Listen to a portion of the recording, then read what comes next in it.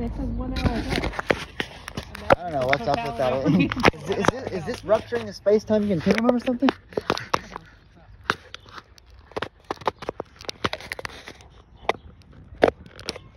Wow.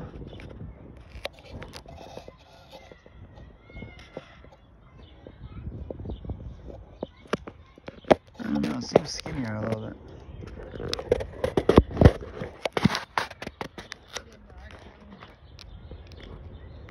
So this is not dusk. Not dusk.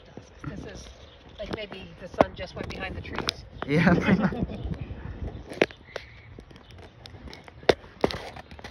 of kids over there that were watching though, I'll tell you. Oh yeah, they are. Almost everyone's watching.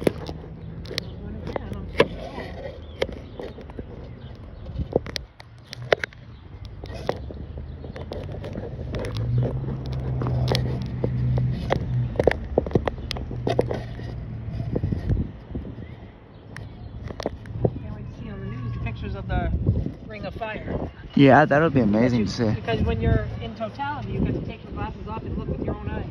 Exactly. It would be cool someday.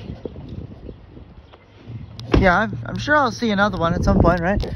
Well, who knows, I might even see a total at some point. What? 2044. 2044 is the next time it passes through New Hampshire? Well, the next one, I don't know if it's passing. We'll have to wait and see then. I don't know if you'll be around, but I will.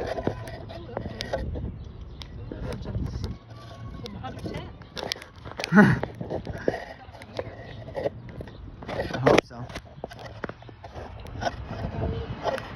Yeah. That's what they said it was going to happen. Be prepared for temperature drops. It was 64, now it's 62. Yeah.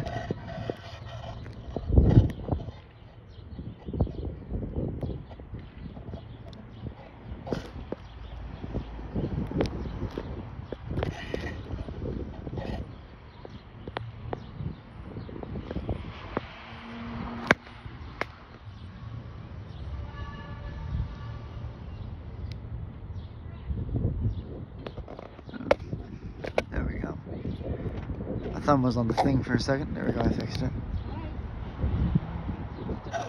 For like 15 minutes because we came to watch the eclipse. Check it out, it's just past its peak. Yeah. I'm taking a look.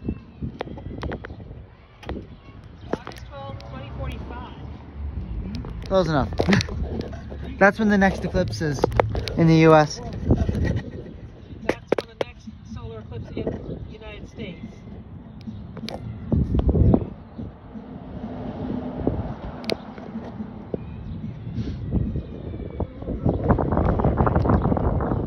2044 to be in Canada. No, it doesn't, Grandpa, it's past its peak. Yeah, it's past because it was a little bit darker than this a minute ago. Alright, Dylan, let's get in and we can watch the rest at home. Alright.